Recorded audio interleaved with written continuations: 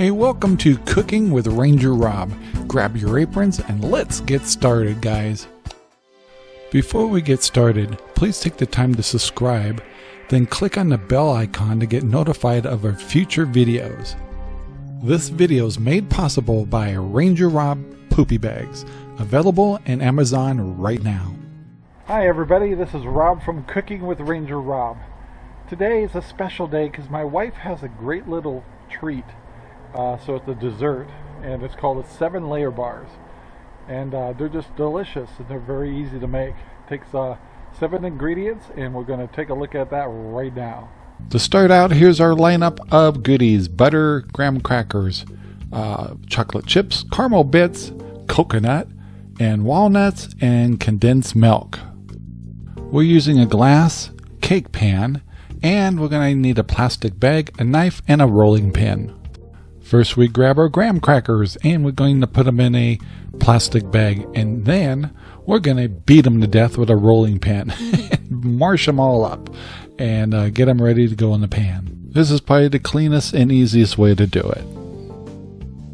Our oven is preheated at 350 degrees, and my wife likes to just put the cube of butter in there for a little while to let it melt down. While that's going on, she gets her walnuts and gets ready to chop them up a smidgen. This looks like a lot, but the reason being is we're making 2 batches of this later, so she had to cut up a lot of them. You only need about a half a cup. She's also getting a cup of chocolate chips ready to go. And her melted butter is ready, so she pulled it out and she just spreads it out with a little brush to get the edges and the sides and all that good stuff to get it ready to add the graham crackers. So take your graham crackers, start pouring them in, and start blending them with the butter.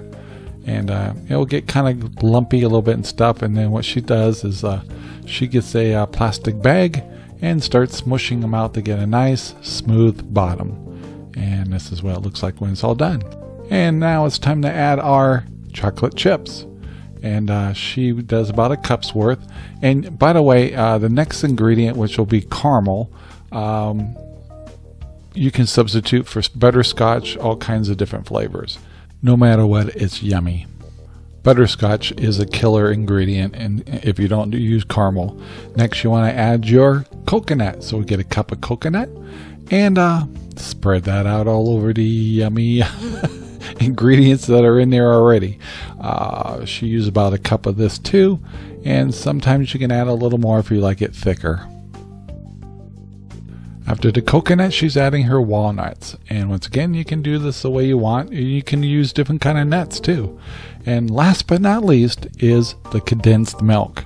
So this is kind of a slow process, and we'll try to kind of show you how she does it, but she makes sure that the edges get the condensed milk, and it's just kind of a slow process going around. We'll try to speed this up a little bit, get it all spread out, and so it'll soak into all the bars, and you just keep going, and you keep going, and you keep going. Pretty soon you get almost the whole thing covered, and then I'll show you here what it looks like when she's all done. Here's a close-up. She's just finishing up. Voila, here's the finished product. Next, it's time to add it to the oven. Yes, sir, at 350. Plan on about 30 minutes, and then voila, it's done over time. These things are delicious. To the left, you can see what they look like cut up, and they are just yummy as all get out. Enjoy, people. Thank you very much for watching our video. Please take the time to like, subscribe, and share our videos all over the whole wide world. Thanks.